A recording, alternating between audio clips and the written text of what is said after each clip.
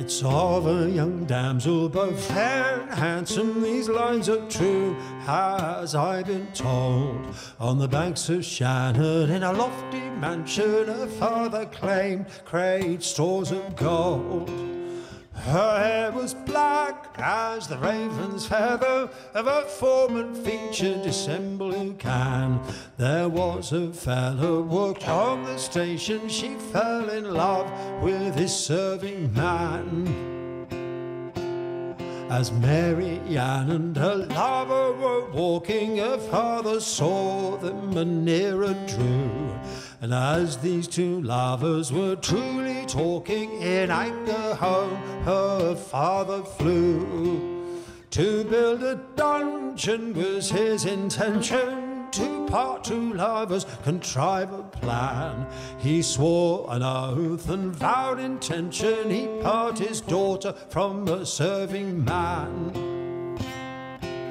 So he built a dungeon of bricks and mortar with a flight of steps, it was underground.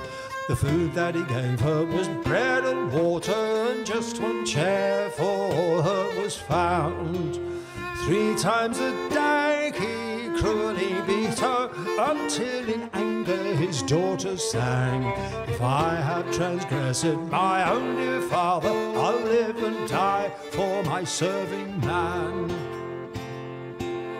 When Edwin saw that her habitation was well secured by an iron door, he vowed in spite of all damnation he'd gain her freedom or rest no more.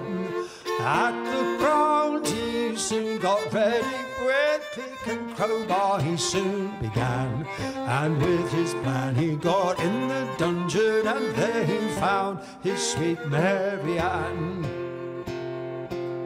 And when that he saw that his daughter had vanished, just like a lion her father roared, he says, "From Ireland I'll have you banished, and with my broadsword I'll spill your gore."